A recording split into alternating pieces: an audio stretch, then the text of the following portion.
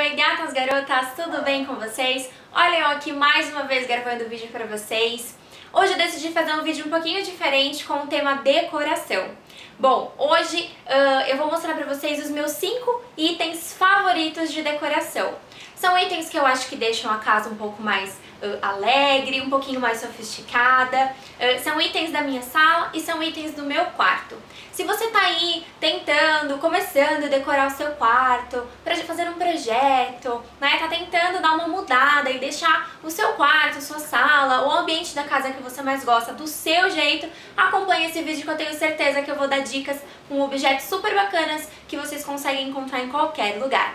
Vamos conferir? O primeiro item que eu quero mostrar pra vocês é um item que eu adoro, que é um castiçal.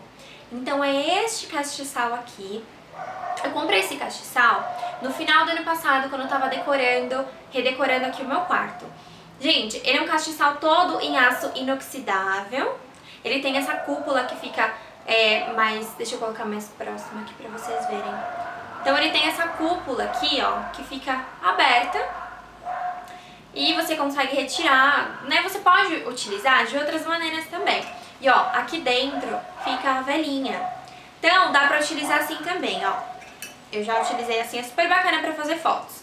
Você deixa a vela aqui, ó, e coloca aqui. E o que é legal desse castiçal? Eu tenho dois, eu tenho um de cada lado aqui das cabeceiras da cama. O que é legal é que ele te proporciona um jogo de luzes com essas pedrinhas aqui de biju, sabe? Então, durante a noite fica um efeito, imagina o efeito, né? Eu comprei num bazar aqui na minha cidade, nessas lojas que vendem artigos de papelaria, artigos de decoração. Eu paguei muito barato nesse castiçal. Eu acho que eu paguei uns 15 reais, R$15,90, R$16. Então foi muito barato. Por quê?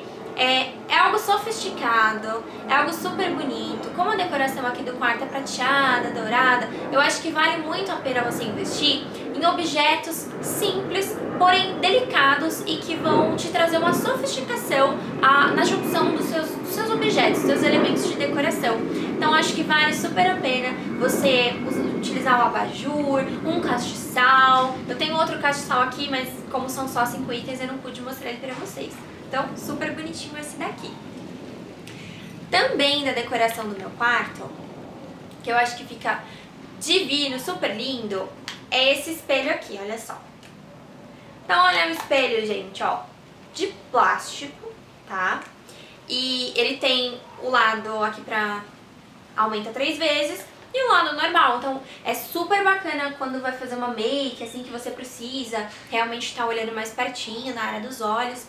Eu comprei ele lá na 25 de março, depois lá no blog eu vou deixar direitinho o nome das lojas e o preço que eu paguei. Esse daqui, gente, eu não lembro ao certo quanto eu paguei, mas eu acho que deve ter sido uns 9, 10 reais. Foi bem baratinho mesmo, tanto que eu comprei uns 3 pra colocar aqui no quarto, porque fica lindo na decoração. Então você imagina, você colocar na decoração, né, um espelho, e você colocar o castiçal também fica super bacana. Então ele é um espelho assim, mais estilo princesa, né, fica uma coisa mais elegante no quarto, uma coisa bem sofisticada. Eu acho que vale muito a pena investir em objetos assim, né, tem esse estilo mais provençal, todo trabalhado, né, parece uma bandeja, né, de prata, as bordas assim, e realmente, gente, de longe parece um espelho de prata mesmo, né? Então ele tem aqui a base, o pedestalzinho, fica bacana pra você pôr na penteadeira, fica bacana pra você colocar na prateleira do quarto, até na sala, gente, eu arriscaria colocar, porque eu acho que fica super válido e fica super bacana. Próximo item de decoração, peraí que o celular tá tocando aqui.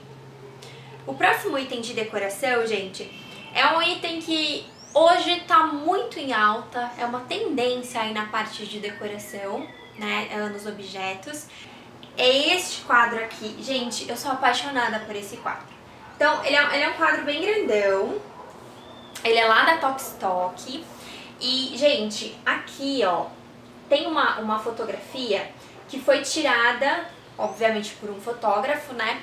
Ele é o Mário de Biasi e é uma foto de Nova York, de uma das das ruazinhas de Nova York. E ela foi tirada em 1955.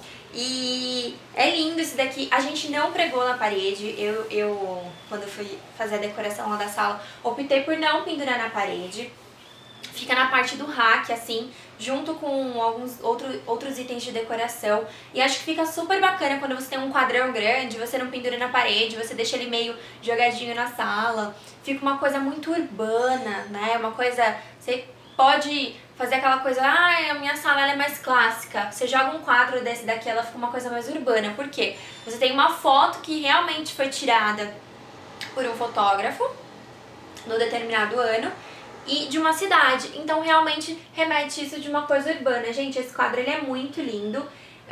Como eu falei, ele é lá da Tok Stock, tô vendo o preço aqui. Ele custou R$ 69,90.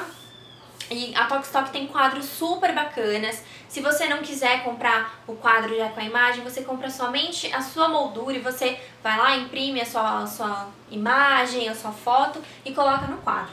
Então é super importante essa dica. Se você quer dar personalidade para o ambiente da sua casa com as suas fotos ou com fotos impressas da internet, coloque em quadros. Tá? Que isso traz uma personalidade muito bacana de quem você é ali dentro da sua casa. Fora que você colocar quadros, fotos, mostra momentos da sua vida, momentos eternizados ali de uma viagem ou de uma festa que você foi. Então é uma dica divina para vocês colocarem aí na casa de vocês. Quarto item, gente, fui eu que fiz, tá? Esse item aqui. Então olha só. Eu fiz essas duas garrafas aqui, então gente, eu fico super orgulhosa de contar isso aqui, tá? Então são essas duas garrafas aqui, então elas são um parzinho, né, de garrafas, claro. E essa aqui são duas garrafas de vinho, acho que são da mesma marca. Uma vez eu tava folheando uma revista e eu vi uma designer... Ela pegou duas garrafas, uma ela modelou dentro do forno e a outra não. E ela colocou pra vender por um preço absurdo. Por quê? Porque ela era designer e ela assinou.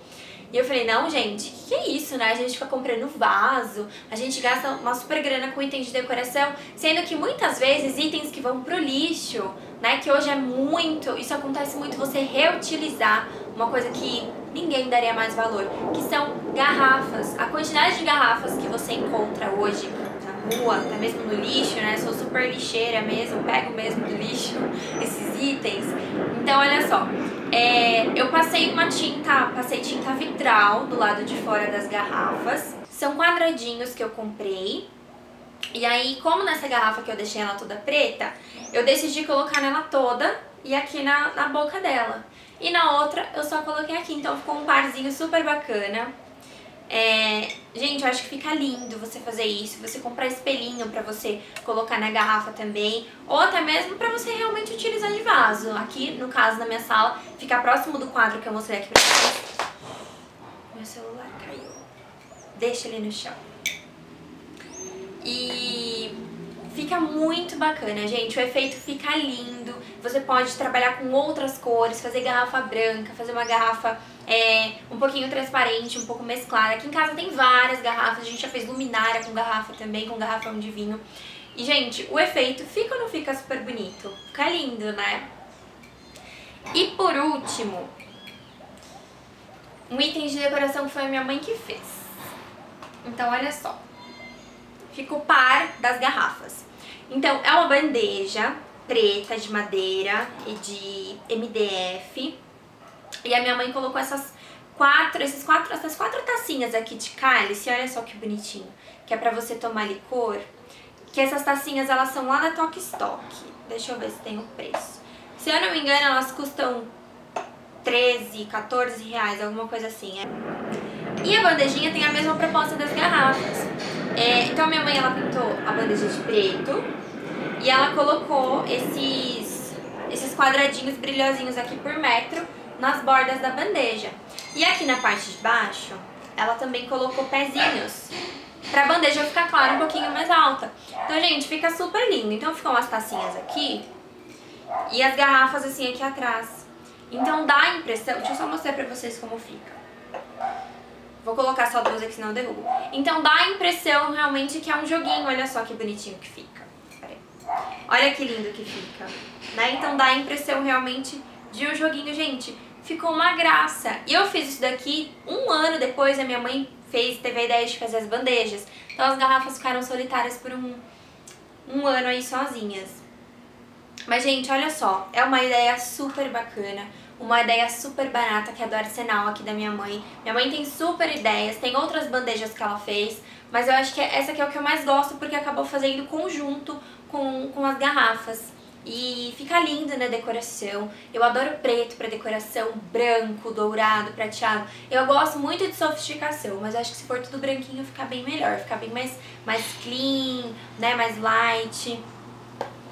E então, esses 2 últimos itens foi a minha mãe que fez, então, e as tacinhas lá da Tok Stock, que eu vou deixar depois o preço, direitinho, o site lá da loja, pra vocês conferirem. Bom, meninas, esses foram os meus 5 itens favoritos de decoração. Eu espero ter ajudado vocês, espero ter dado ideias, inspirações pra vocês poderem fazer aí na casa de vocês. Futuramente, eu vou fazer... mostrar pra vocês como que dá pra gente fazer essa garrafa, outros modelos, como que dá pra gente fazer as bandejas. É super fácil, super prático e fica um item de decoração único, exclusivo. Porque você sabe que ninguém vai ter uma garrafa igual a essa, ou que ninguém vai ter uma bandejinha igual a essa. É um item único e exclusivamente seu. Então acho que é super válido pra decoração aí da casa de vocês.